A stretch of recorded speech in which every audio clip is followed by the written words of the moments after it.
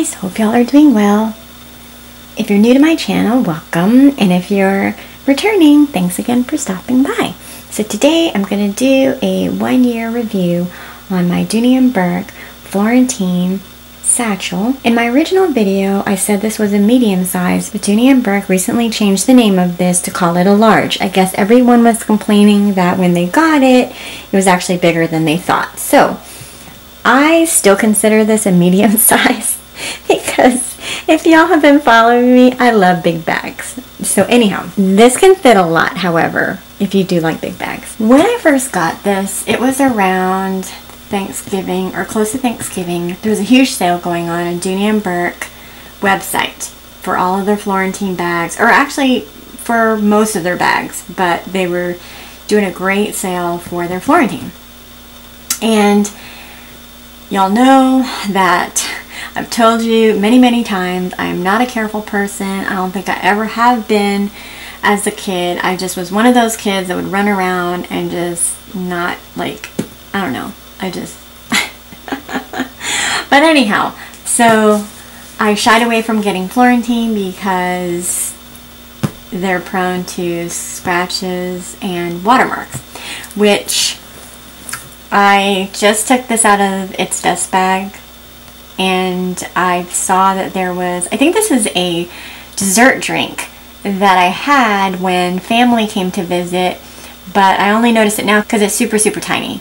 And I'm kind of, actually, I'm afraid to clean it because, okay, story time, you guys. Now that you guys know about me and my stories and stuff like that. So, originally when I filmed my 1 month review on this bag, my second video on YouTube, I actually recorded the part where I had a story time. And so this right here, and you might actually notice, like if you watch that video again, when I'm actually turning the bag like 360, I kind of laughed when I said the back side of the bag. I kind of laughed. You can hear me like laughing because, so this section right here, it did not look like this. It was like pristine. When I first got this from the Dooney & Bourke website, it was just immaculate. It was beautiful, okay?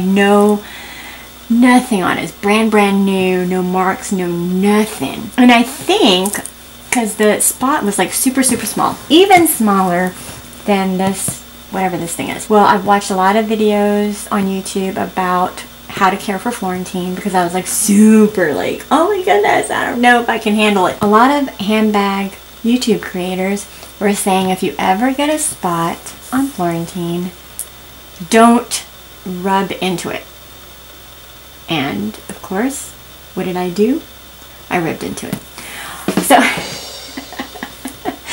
I took regular faucet water, and you're not supposed to use regular faucet water on it, but I panicked. And my daughter was with me, and we were both like, oh my goodness, and she saw this turn into a big mess. So I took faucet water, and I was just, you know, scrubbing it, and then it turned like really dark because, you know, faucet water, it has like calcium and things like that naturally. Yeah, so I did that to my bag, but with the patina, it really blends in now, so you can't even, I don't know if you even can see this on camera. By the way, that happened like only a week of having the bag.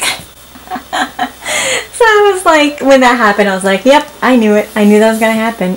I wasn't going to have a Florentine that was going to be like the same way I got it, brand new, for a long time. I mean, I just knew it. I just knew it because I know how I am. Okay, so going back to my review. Okay, so I absolutely love this bag. Y'all know that I've done like bag switches and stuff like that on camera, and you know I absolutely love this bag. And it has patinaed. It has gotten darker, and I love it. It's got like a caramel, like a like a toffee. It's like a toffee color, like dark caramel, rich. Oh, it's so delicious.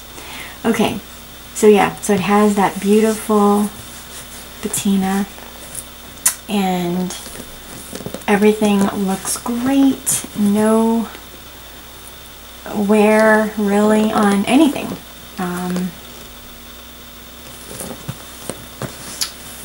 I think it's probably time to lotion it up again. So when this happened right here, it was before I sprayed the rain guard from Apple. And y'all, fair warning, use cleaners at your own risk. I'm not going to endorse something because I don't know what type of leather you're using it on. I don't know what type of bags you're using it on.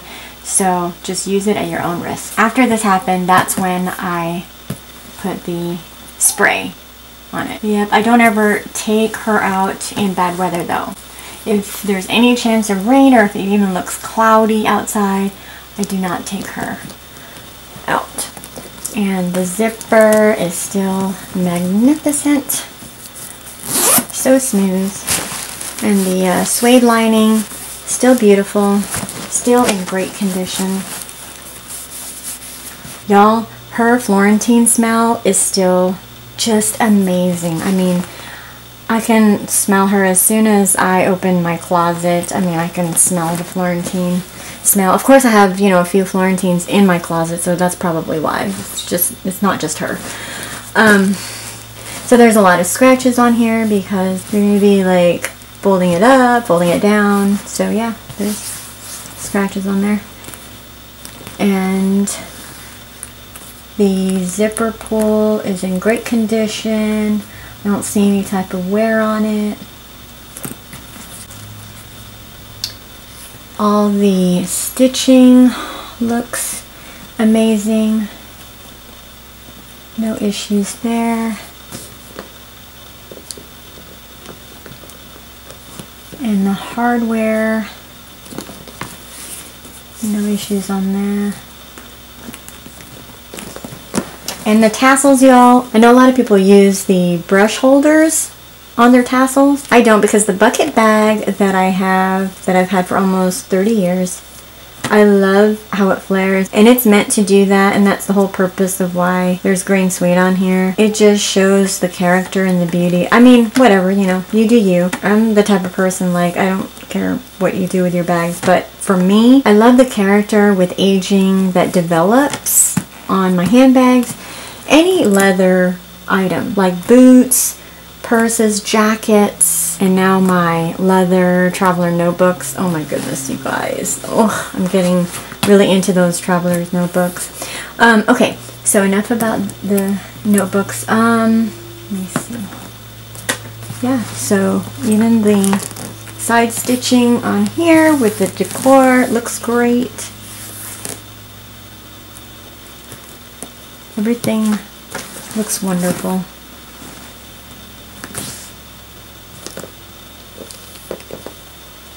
And the whip stitching looks great. The handles on both sides. And even the interior, y'all, like the stitching in the interior, all of that looks great too. No issues on that. All the pockets are tightly sewn on the inside. So yeah, I hope that you enjoyed this review. I have used her, I would say I've used her maybe 20 times in a year, and only because, you know, you got to give all of your handbags some love, right? You can't use just one all the time.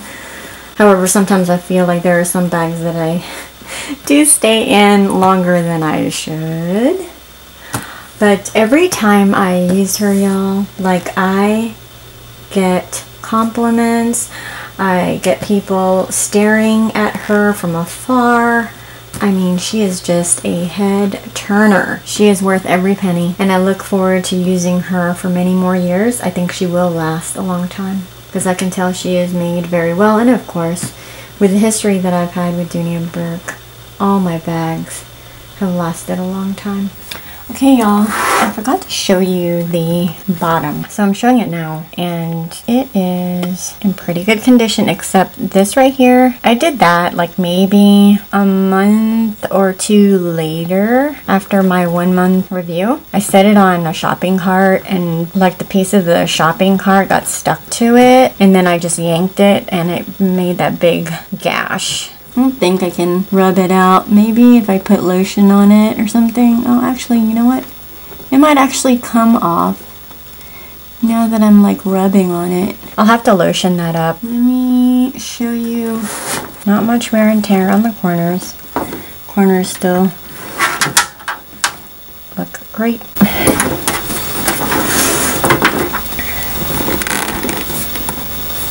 Looks great over here. Great over here.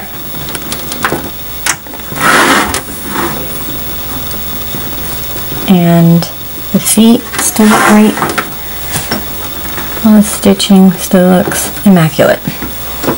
Alright guys, I'm going to leave it at here because I don't want this video like super long.